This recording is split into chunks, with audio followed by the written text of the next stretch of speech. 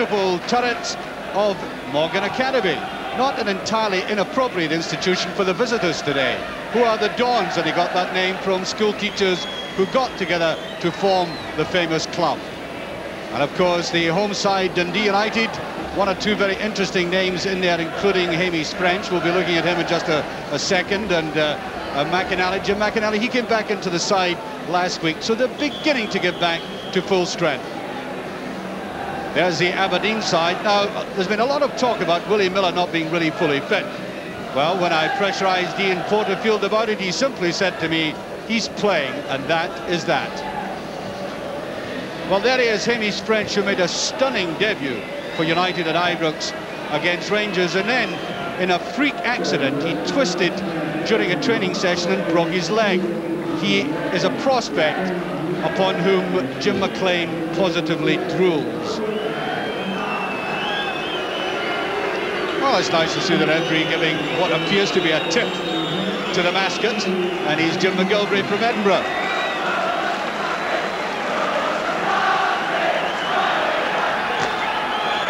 Off we go on an absolutely gorgeous afternoon. The drive up from Glasgow was through stunning Scottish countryside, and now getting into the city of Dundee on this marvellous afternoon. Let's hope that the football matches it all. I think it will.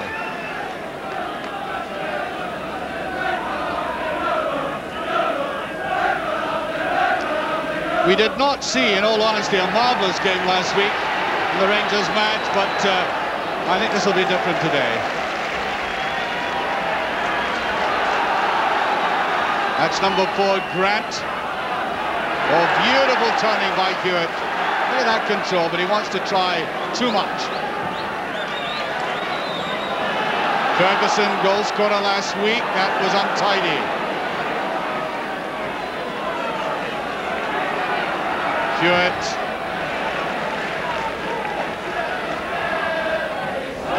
Hard and unfair free kick. Paul Kinnaird, who meant so much to Dundee United in last Saturday's game.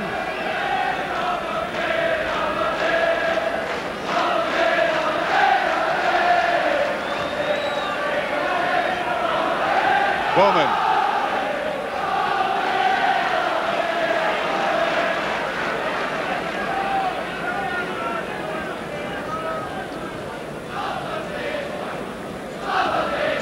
Joe Miller.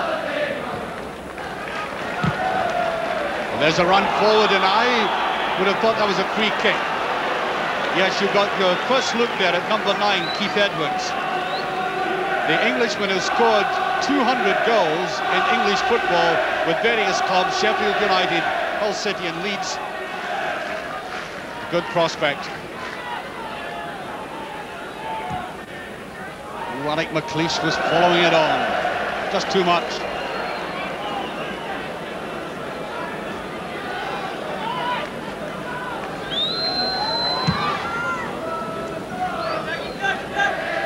Touched by Ferguson, McInally. Very good support. And an atrocious finish. Annoyed with himself about that. He'll be right to be too. There is McGuinness, as I say, wearing number 9, but playing in that right back position.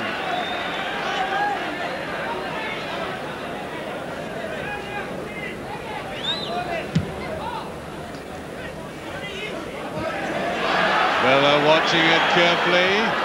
I think an unfair challenge on him by French. Hamish French signed from Keith for about £50,000, and a Highland League boy is obviously impressing a lot of people outside of Tannadice as well.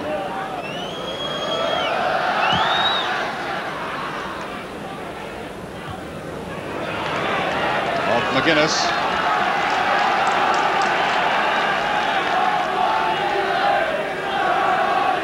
Faulkner, that was a very good ball indeed, and Edwards couldn't turn on it. Against this United defences, a very rare occasion indeed when a player is allowed 2 touches. Dreadful mistake. McInally. He's looking for somebody, and again it's a dreadful pass. I mean, as he went forward, you could see that he was carefully measuring what the final pass ought to be. And I think maybe he just slightly took his eye off the ball.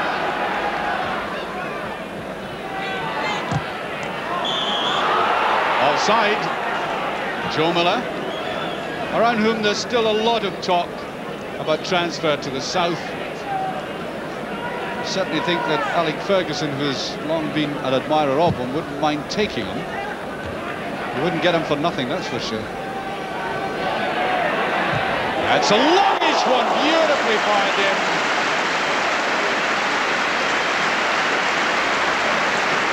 Gary McGuinness. Oh, he drilled that in well. He didn't hesitate, took it on the drop, and Leighton getting body behind it as well. Good goalkeeping.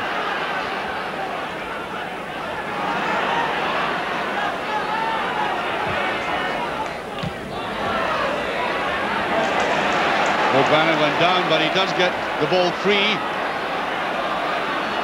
Kinnaird needs to be touched back, and it is McAnally. And United, certainly at this stage, about halfway through this first half, have the initiative, rocking Aberdeen, if ever so slightly. And perhaps if that had fallen to Bannon just behind, at the possibilities of a better strike would have been stronger. McKimmie. Woof. McLeish.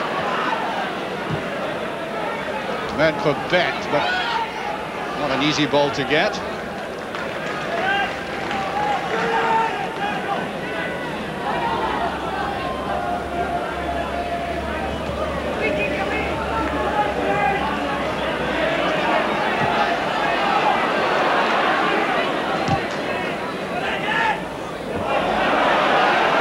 Grant going round. Aberdeen are retaliating. Just looks slightly groggy in the past 5 minutes. Well, there's a brilliant touch, I think. Oh, a superb save. Billy Thompson playing in his 200th Premier Division game in total. And I wonder if he's had any finer saves than that. I'm sure he has, but that's not a bad one either. Bad one. Bowman, and not a single United player up. It's McKimmie. Oh, Son, I think, deceiving Gary McGuinness. Oh, given away by Miller. Faulkner. Grant in a very good position. Thompson committed and successful.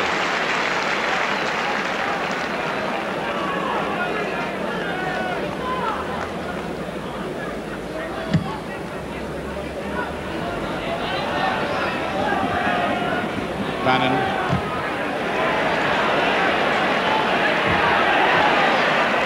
Hegarty. Now that's a good ball of Ferguson. Cantoni can't. Superb tackle by McLeish. And Grant held on to that intelligently until he had somebody on the right, and there's a free kick.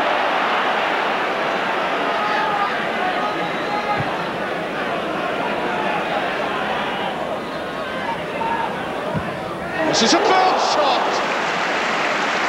John Hewitt again. And Thompson for the second occasion in about a couple of minutes getting the fingertips to it. Really making sure that may have been rising over the crossbar, but a goalkeeper can't take any chances.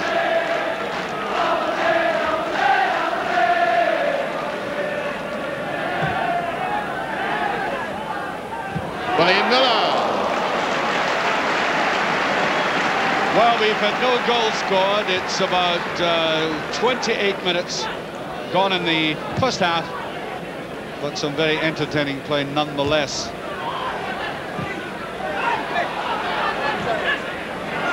McAnally really taking Bet on. That might just be a corner kick, and it is. Better move there by Jim McAnally.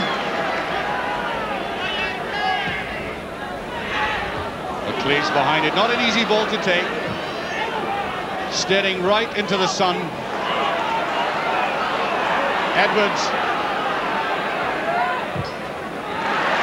Oh, lovely ball there by Nicholas. Hewitt. That will be a booking. A very slow, ponderous tackle. He really was away, and there was no way he was going to let Hewitt pass him. It's curled round, and there was a head of Faulkner trying to go up there. McAnally. Just under 15 minutes to have time. Still nothing each. A titanic struggle, if you'll excuse the phrase, for the power and the organisation of midfield. Nobody has won that battle yet.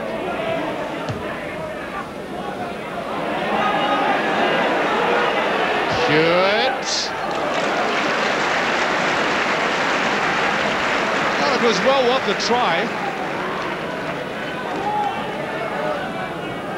Yes, got right behind it, Thompson. No difficulty for him.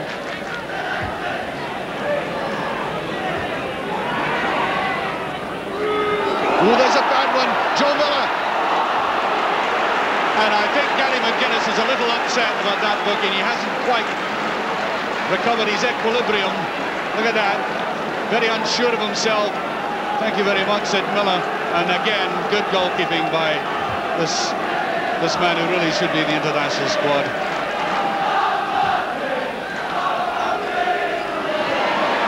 Two of them going for that. Grant is there, and Edwards tries to get up, and Nicholas.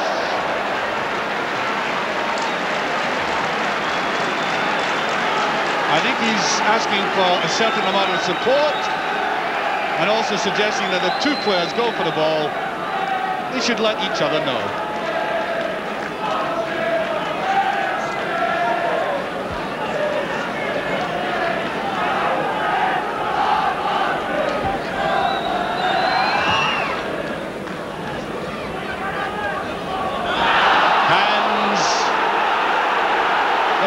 Complaining about.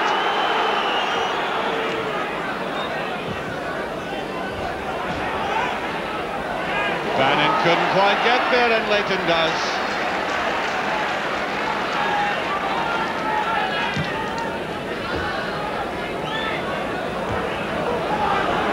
As McGuinness.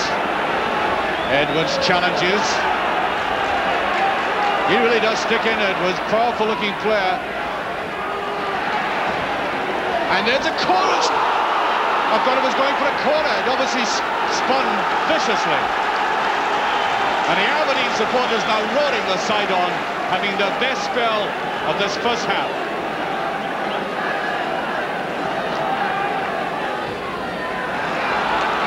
Faulkner. Ooh, Joe Miller. If he'd been in stilt, he would have got that. And there it was, and into the shade, and Thompson. That ball coming out of the sunlight seemed to confuse him. His first mistake of the day, but he had plenty of support around him. 5 minutes to half-time. I must say, despite all the excellent play, some good saves, he could do with a goal. Woods tough there. Double block. The referee judges that tackle by Nicholas.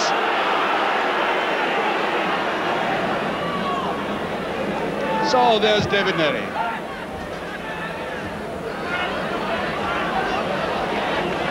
Here's Kinnaird. Who does well to get that in, and it's just past. It was Hegarty came on.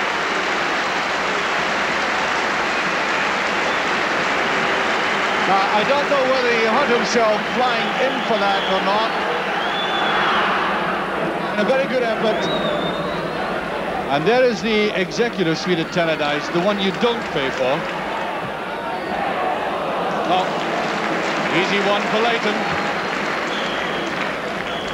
And there goes the half-time whistle, brought to an end by that cross and save. A much better game than we saw last week here at Tannadice, but like last week, no scoring. I would have thought the highlights of the afternoon were the saves by Billy Thompson. Let me repeat, playing at his 200th Premier Division game, and excellent big goalkeeper indeed. Really loves to take these shots in a way. You know, he stretches out well. And but for that and the fingertips, Aberdeen might have been in the lead, although that would have been slightly unfair because Dundee United have had their efforts and the pressure. But as I say, it's all come to naught in this first half. And we have a substitute for Dundee United. Alan Evan has come on. Hamish French, who I said had that long spell off after the leg break, hasn't quite come up to standard in this first half, or at the end of the first half, obviously retiring. And thus we go into the second half with the substitute on, Alan Evan.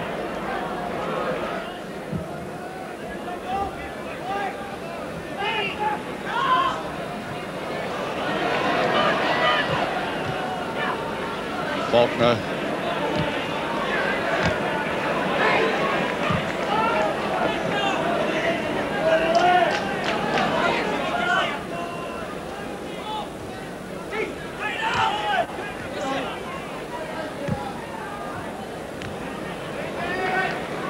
William Miller.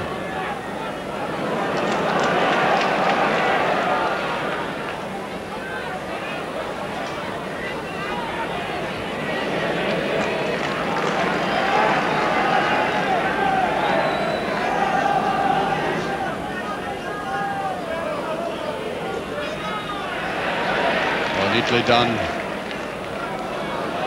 Here's Irvin. Two Alan Irvins with the club, I may say. No free kick.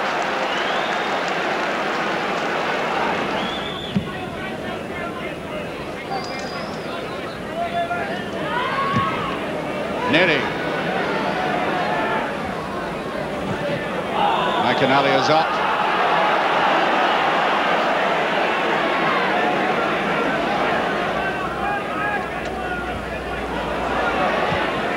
Well, nobody is far right for Dundee United. He walked out of that tight position well. He normally does.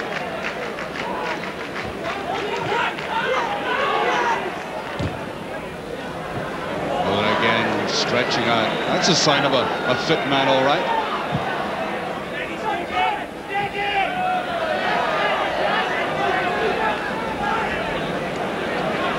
So to United.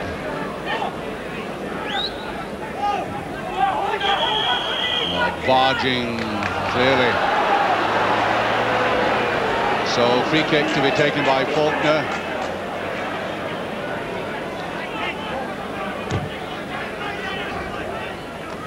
Evan Bannon is queuing that when there's a chance for Miller. Oh, he ought to have done better than that. Actually, he probably had a little more time than he assumed.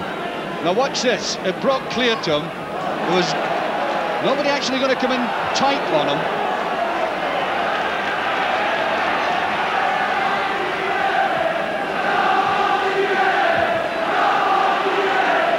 Hegarty.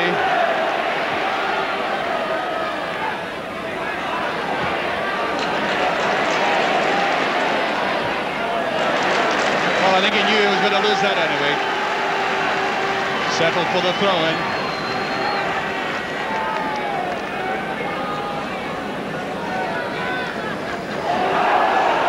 Bit of pushing and shoving going on there. There's Ferguson.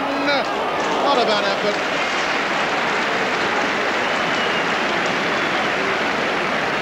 And Leighton is wondering what decision has been given. I think he might have thought it was a foul before that Ferguson effort. And this little bit of wrestling going on in there. But no, Ferguson did get behind it. It was a legitimate shot.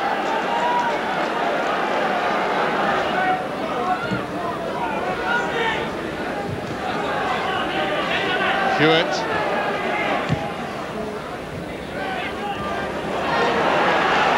Oh, great play. Hewitt. No, the shot not matching it. Oh. I don't think David Neri was complaining about the shot. I think he felt that too much latitude had been given.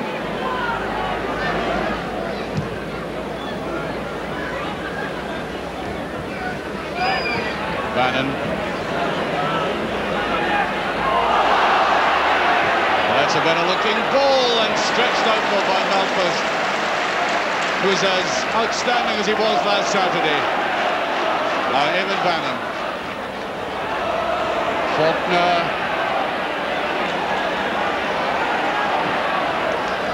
Well, slightly fortunate to get away with that. I thought United had possession. Kinnear. Yes, we get a free kick out of that, and by we, I mean the game does. It's not a bad one in Hegarty is there, but I think Faulkner got the touch first. Corner kick.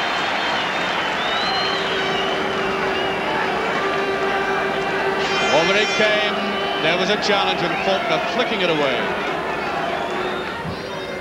Way wide this time. Ferguson. Oh, William Miller, superb. Really is.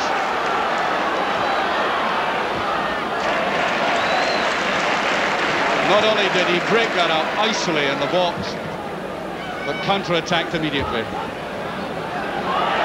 Well now, the play isn't going to be bothering you for a while. You take up something else. The Birdman of Tannadice, Willie Thompson. Bannon. Nobody's there except Leighton.